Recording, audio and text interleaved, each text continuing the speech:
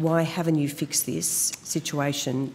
I don't know, Senator. I know we have discussed it, not just the Geelong office, but offices like the Geelong office where we have.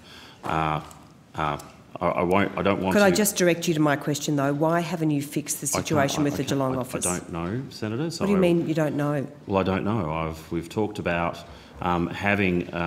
making sure that we have the right presence, certainly away from city CBDs. Geelong has certainly come up. We have just done a review of all of our premises as to where we are and where we want to be. And specifically to Geelong, I can't answer as to why that is not solved yet.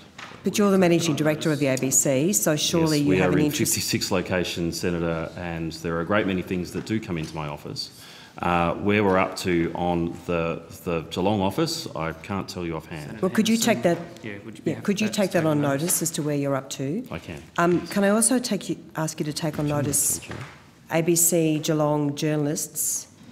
The period of time that journalists who were meant to be working out of ABC Geelong were in fact not working in ABC Geelong, and that was the case. So journalists that were meant to be working in Geelong were actually relocated to Melbourne. Could you also take on notice, please? First of all, I think that's a completely unacceptable situation. Do you have any response to why you would do that? No, I don't, Senator.